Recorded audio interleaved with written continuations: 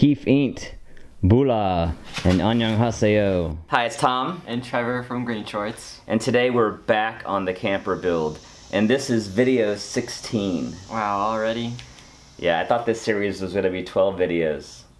It's already to 16 and we've got a lot more work to do. But we're sticking with it, we're pushing forward. Hopefully we can get this done before Trevor graduates from high school. Alright, what are we doing today? So today we are going to prep the roof and paint it and then add the tinktube roof rack solar panel. Alright, let's get started. Let's go, one take, baby! The camper build series has been sponsored by tinktube, which is a pipe and connector ecosystem that will empower any DIY project. The connectors and accessories all work with this 1-inch powder coated pipe, but with these adapters it'll also work with 3/4 inch conduit. Another nice feature is that the conduit fits inside the 1-inch pipe, so you can use that for telescoping elements of your project. tinktube offers a 10% discount for my viewers for your first purchase, and I'm also one of their affiliates, so a tinktube purchase also helps support the channel. The link is in the description below and you can use the coupon code GreenShorts10 at checkout. It looks so much smaller on the back of this RAV4. Our accompaniment today is music on Main Street, a little band camp going on. You gotta see this to believe it.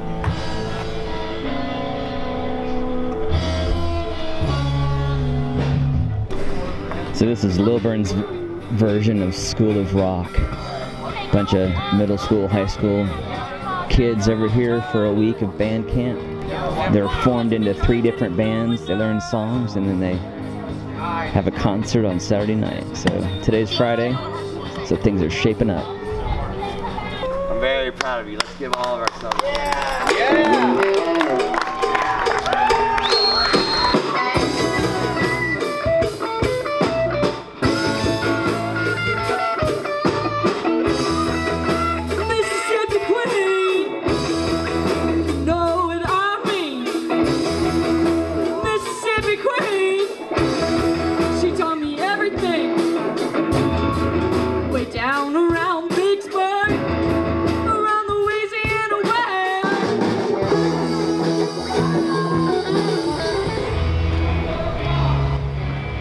So JW was suggesting that before I patch the holes in the roof, that I make sure that I don't need them for putting the solar wires through the roof. And for that, I'm gonna use this waterproof cable entry. Got a couple of grommets here with gaskets that make it waterproof. And I think it's gonna go inside the solar panel box. So the holes that are right here won't work for getting it through the roof. My other initial idea was to have this thing on here kind of straight like this. Putting it up here, I realized that I can bevel it, have it up toward the front, and then I'll have better access to it from that side where I stand in the doorway to open it. It also lets me push it a little bit further forward, which will help me with my tongue weight.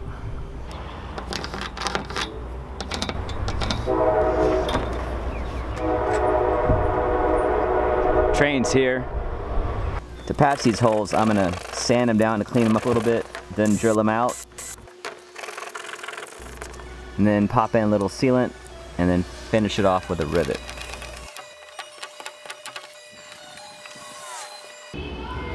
I modified this rivet to get close enough to this one and still get flush.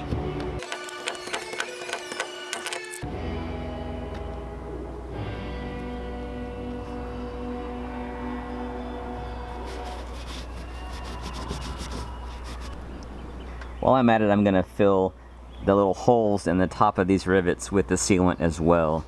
I'm not 100% sure these are waterproof, and there's water sitting in these holes. It's only more likely to leak inside, so I'm gonna make it so the water can't do that. This is waterproof exterior sealant, of course.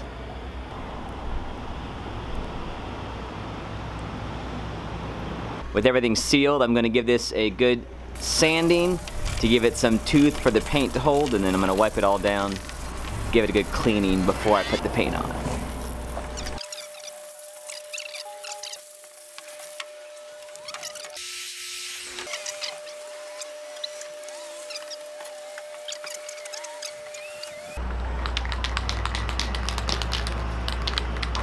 And I've got some white appliance epoxy, and now I'm going to paint a white roof white again.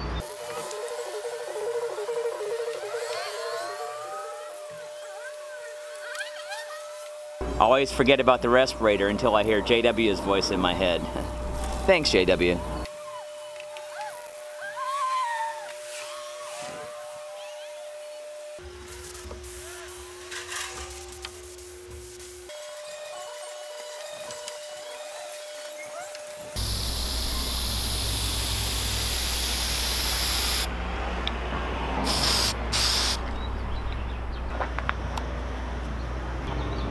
Whew. All right, the painting's done.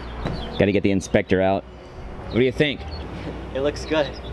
All right, this appliance epoxy needs 24 hours to dry, and I'm gonna give it even a little bit longer to cure as well. So we're gonna pull the camper back into the garage to install the solar panel. For one, it's hot outside, and I can barely see looking at that white roof. We also wanna keep the solar panel out of the sun so it's not generating voltage. This thing is still light enough that I can move it by hand. I know we're gonna get heavier, but I'm hoping I can still do that, or maybe Trevor and I can do that together. So the first thing I'm gonna do is cut a hole to allow this to come through. And I think I'm gonna position it right here so that the cables can go through there, and then it'll have room to fold down. And I'll leave enough slack for that to happen. I've taken the ends off so they can get through these grommets. And all right, so let me mark this up and cut it.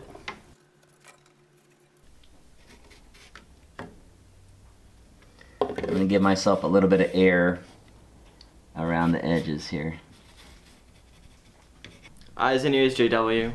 We'll do a line to this corner that way, and then you can start here and work into the corner that way. And then once you have a flat section here, you can come this direction and cut straight to the corner that way. Okay.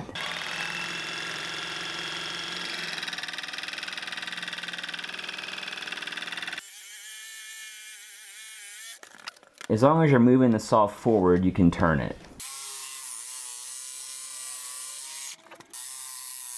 Let's adjust the workpiece so you're not in an awkward position.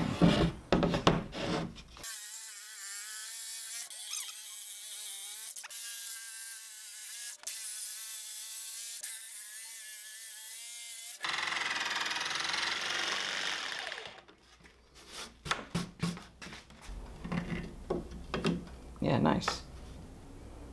Perfect. Okay. Got some air there. That'll work great.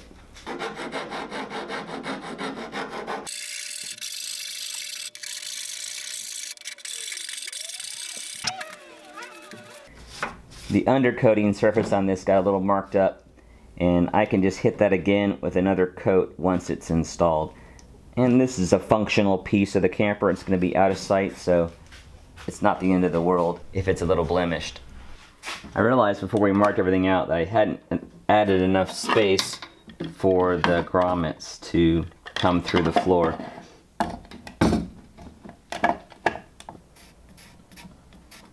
Might as well go all the way to the edge of the next hole.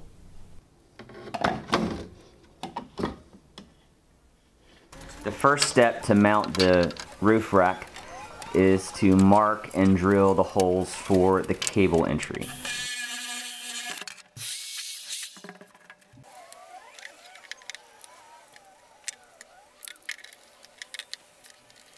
I'm going to attach this with some butyl tape.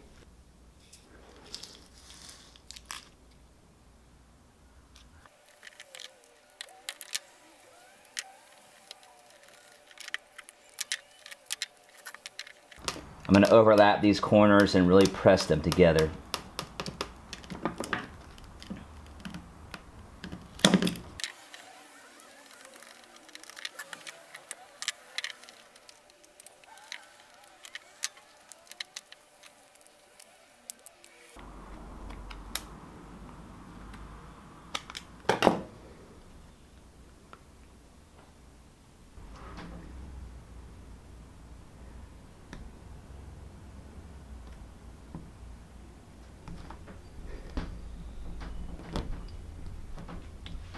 Trevor's gonna go push from the underside.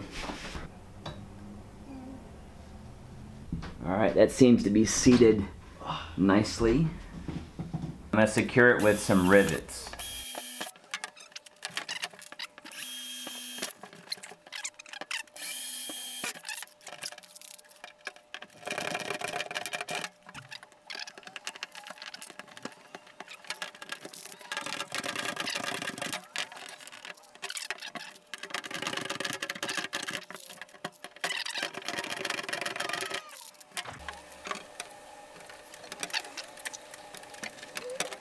To attach the roof rack, I'm going to use these carriage bolts.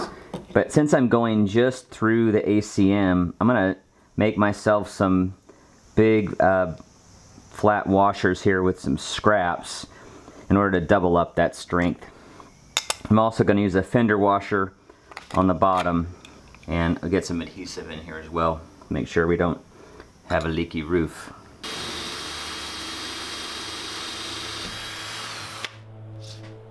Up, up, up. Okay.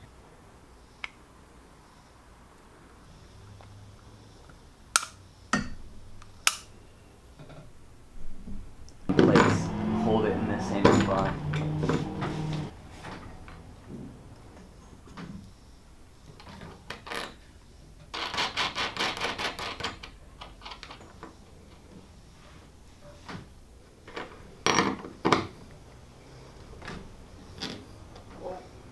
Is it twisting on you? Yeah. Yeah, I got it now. Is the carriage bolt getting seated? Oh yeah, it's seated. Okay. Squeeze out is okay. That means That means we did enough. That's right. 3 more of these.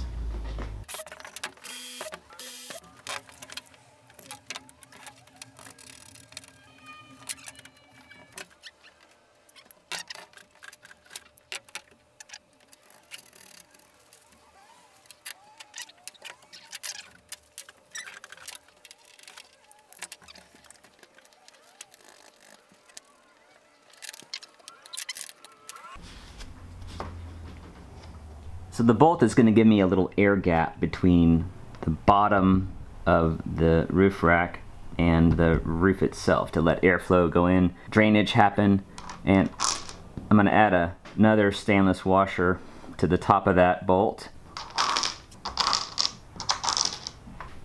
Now I'm going to drop on the floor.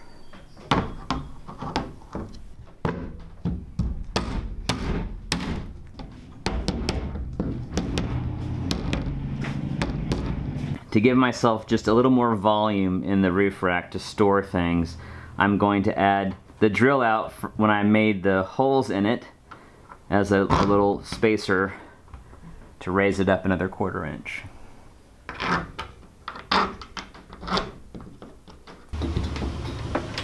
The latch needs to face me. There you go.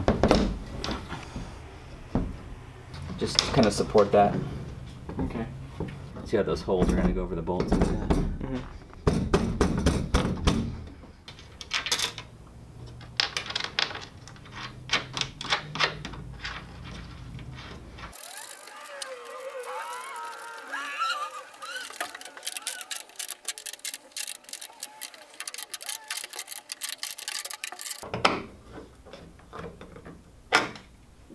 Do you see the cable? Yeah.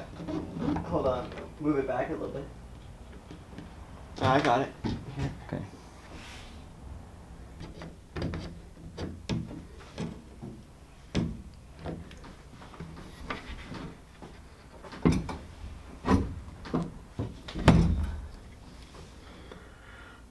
So these pins need a little adjustment here for it to close properly, but help hold it in place, and then this little latch tightens down like that. That's nice.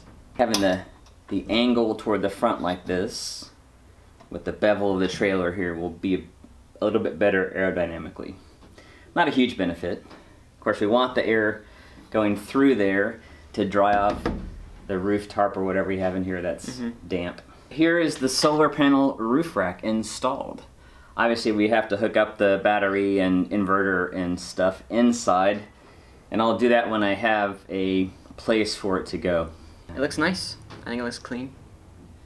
Yeah, I'm happy with, it's a little asymmetrical because this is slightly rectangular, but slightly enough that no one's ever going to notice that. Now, if the sun orientation helps with this tilted up, we have that ability as well. Lift it up to face the sun. If not, just leave it down. Alright, well, thanks for sticking around on this video series. I think the next video we're going to do is putting the floor in. We've got a cork floor. And we'll do as much interior work as we can without the sides on, just make it easier to film. Special thanks to our patrons and members for making these videos possible. As always, our mission here at Green Shorts is to help you see green so you can be green, and save a little green by doing it yourself. Thanks so much for watching, and we'll see you next Saturday. Yep, that's a chip off the old block. We're done, let's go.